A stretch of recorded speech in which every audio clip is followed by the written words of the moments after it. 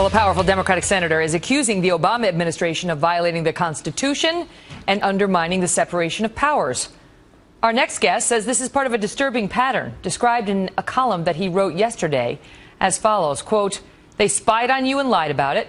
Now they may have spied on Congress. Wittingly or not, for legitimate reasons or not, the actions of the intelligence community and the White House have compromised national security." Ron Fournier is the senior political columnist for the National Journal with me now. Ron, what exactly did the CIA do that Senator Diane Feinstein, a Democrat, and you are so upset over? Well, it's two separate things. Let's do the senator first. What we have here is the President of the United States in the middle of what could be a full-blown constitutional crisis, with the executive branch accused of intimidating and spying on Congress, and Congress accused of stealing documents from the CIA. And that is not a pretty place for the President of the United States to be in the middle of that kind of catfight. It's getting ugly. Ms. Feinstein came out yesterday and said, exactly as you suggest, that this is a defining moment for Congress's role in overseeing the nation's intel agencies. She suggests the CIA secretly removed documents, searched computers that were being used by the Oversight Committee, attempted to intimidate congressional investigators, and on it goes. You say in your column what this comes down to is we, the American people, we're being lied to repeatedly by those who answer to us. Right, that's a problem I have. Look, obviously, we have some severe national security threats out there and some dangerous people who want to kill us. And we have to give our national security apparatus and our intelligence community the leash they need to protect us. But we can only do that if we can trust them. And we can only trust them if they don't lie to us. And, you know, we had a very obvious example with Clapper when he told the Senate that there had been no data mining done. And there had been. Not wittingly, and you also have not wittingly. That's what Not he said. wittingly. Well, yeah, you either lie or you don't. It was a lie. I mean, it was a flat-out lie, and there's been no accountability for it. That's why I don't buy the adjective. And now you have Brennan, the director of the CIA today, saying, well, what we're accused of doing, that's something we wouldn't do.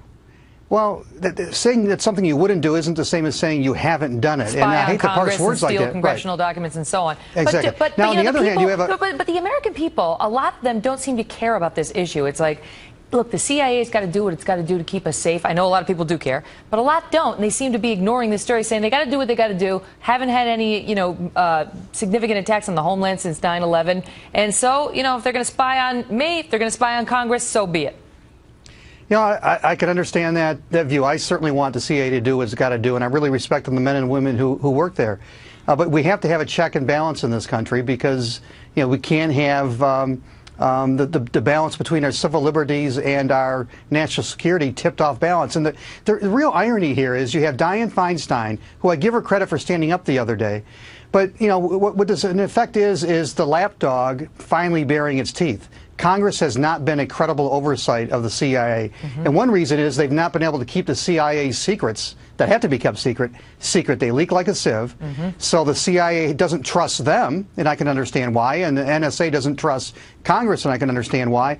And also, Congress hasn't been very aggressive, including Senator Feinstein, haven't been very aggressive in really putting some tough oversight over the national security. Yeah. It's too easy to say, do your job, I don't want to know what you're doing. Well somebody's got to be representing us, the people who can't know everything that's happening, and really make sure that our liberties aren't being abused more than they have to keep us safe. Of course, the president promised he was going to, run a different type of administration than President Bush did in this regard. And there's been a lot of questions about that. I'd like to end this segment with a quote. See if the viewers can tell me who this is. Everybody's dumping on everybody. I'll give you the first shot at it, Ron. Who said that? What movie character? Anybody? It sounds like Bugs Bunny, but I don't get it. Who is that? Nope. Okay, I'm going to put it out there on Twitter. Let me know on Twitter or on our Facebook page. Everybody's dumping on everybody. Ron, thank you. Thank you. You stumped me. It's a very famous movie and a very famous character. You're going to get it. Okay.